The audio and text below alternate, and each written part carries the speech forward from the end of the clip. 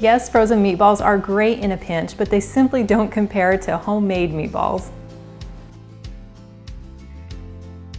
I'm showing you how easily you can make restaurant-quality Italian meatballs with a gluten-free option. And all you need are a few simple ingredients including ground beef and pork, egg, almond flour or breadcrumbs, Parmesan cheese, and a few simple seasonings. Then I'll show you my favorite method for cooking perfectly juicy meatballs in 9 minutes in an air fryer. But I'll also include instructions for pan-seared or oven-baked. In a mixing bowl, we're going to start by adding our wet ingredients, which includes 1 egg as our binder, half a cup of milk, and you can use regular or almond milk. And one of my favorite ingredients for really enhancing the flavor of the meat is 1 tablespoon of Worcestershire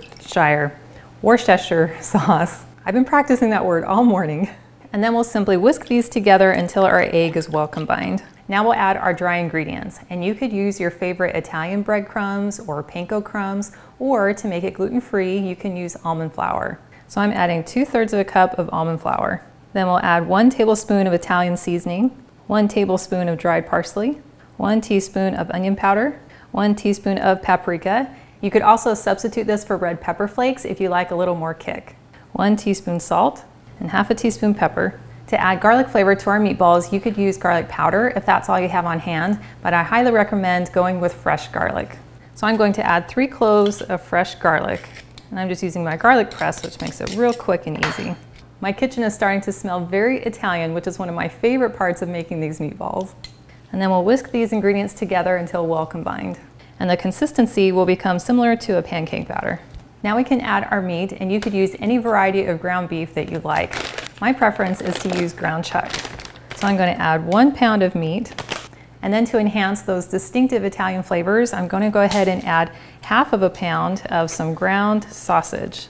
And this is just country pork sausage. And then last but not least, we can add our Parmesan cheese, which is going to add even more flavor as well as moisture. Now you could buy the pre-shredded Parmesan cheese, but it's been coated in cellulose, which keeps those little cheese strands from sticking together. So I prefer to just buy the block of Parmesan cheese and then grate it myself. And I just use my zesting grater to get a really nice fine shred. So I'm just going to add about 1/3 cup of Parmesan cheese. And then the easiest way to mix this all together is to use your hands. So you will want to remove any jewelry first. But then you can just go in and with your fingers and just moosh all those ingredients together. And yes, this is #satisfying. And you don't want to overmix it. You just want to go until it looks like all those ingredients are evenly distributed throughout the meat. So squishing it between your fingers helps to ensure that your 2 different meats get incorporated. And then once it's mixed, you can go ahead and just kind of pat it down into the bowl. To form the meatballs, I found it's quickest to use a cookie scoop. So I'm just going to scoop out a level scoop of my mixture and then drop it right here into this pan. And I'm just going to do this very quickly just to get them all evenly portioned. And this will ensure that all the meatballs are the same size, which helps them cook evenly. Now that they're all scooped, you want to go ahead and just get a little bit of water on the palms of your hands, and then you'll quickly go through, take one at a time, kind of squeeze it down, and then roll it into a nicely shaped ball. Again, this is very #satisfying. Now that our meatballs are all rolled, you have 3 options for cooking them. First, you can bake them in your oven at 400 degrees for about 18 to 20 minutes.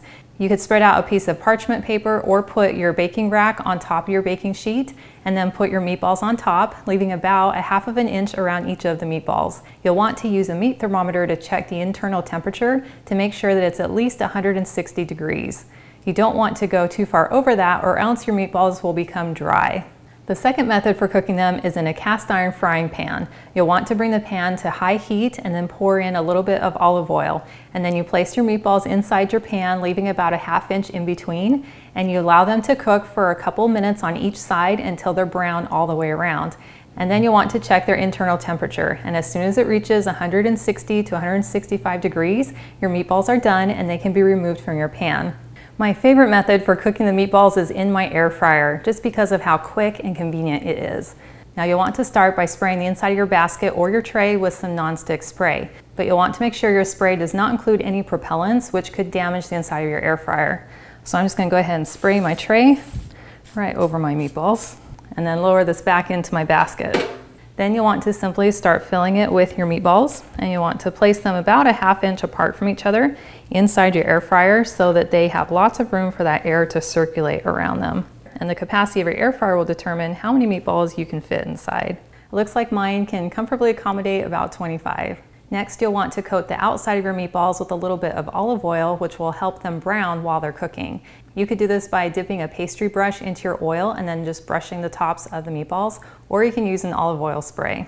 So I'm just going to go through and lightly spray the tops of each of the meatballs. Well, those look great.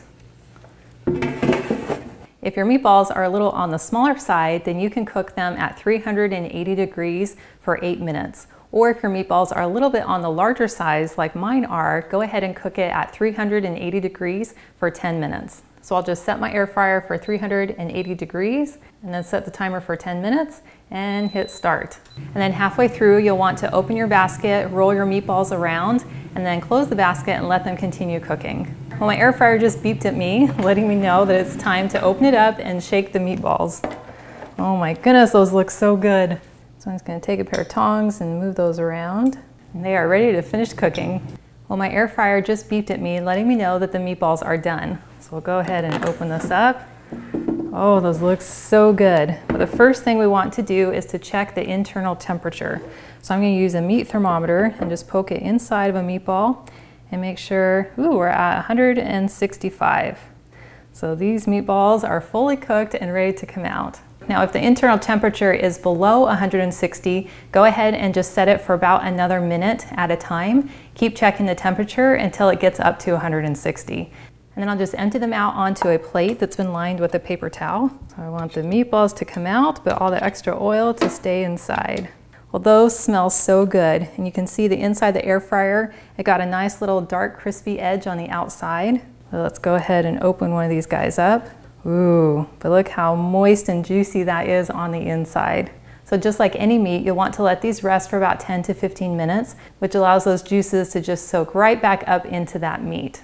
Now you could enjoy these meatballs as is, or you could transfer them to a pan of marinara sauce. So I'm going to go ahead and just add these to my sauce. Now you could make your own marinara sauce, but I have found there are so many delicious organic brands available at the grocery store that it's really convenient to just keep a few of these in your pantry to pull out whenever you need them.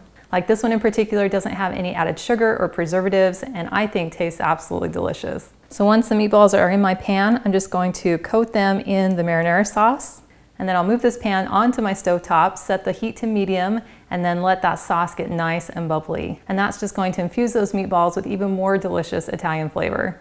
Well, these meatballs have been simmering in the sauce for about 10 to 15 minutes on my stove. And oh, they smell and look absolutely incredible. My favorite way to enjoy these meatballs in the marinara sauce is over spaghetti squash. But first I want to chop a little bit of fresh basil. So I'm just going to take a few leaves here, roll them up nice and tight, take my knife, and then just make some very thin little cuts, and then cut them crosswise. So I'm going to scoop up a few of these meatballs. Oh my goodness. Make sure I get a little bit of extra sauce, add some Parmesan cheese, and a few little sprinkles of fresh basil. Okay, it's ready now, and so am I. Make sure it's not too hot. That is incredible. Wow. That is an explosion of incredible Italian flavors. And then I bite into the meatball that's just lightly crisp on the outside, but then it's just soft and juicy on the inside. And having the mix of pork sausage just brings even more flavor. And then I get just the right amount of spice from the pepper and from the Worcestershire sauce and from the fresh garlic, and it just leaves the most delicious aftertaste. And I love that subtle nutty flavor that comes in from the almond flour, which I would enjoy even if I didn't have to avoid gluten. That tastes as delicious as any meatballs that I've ever had in a restaurant. And it's even more satisfying knowing that I made them in my own kitchen. And once you've cooked all your meatballs, you could easily freeze them and then just pull them out as needed. Well, thank you so much for hanging out with me today in my Italian kitchen. And I've included a link in the video description below to the full recipe, which is also available on my website, gentletummy.com. And I also invite you to like and subscribe to my channel. And if you know someone else who you think would love this recipe, please share this video with them. And I cannot wait to have you hang out with me again in my kitchen next time.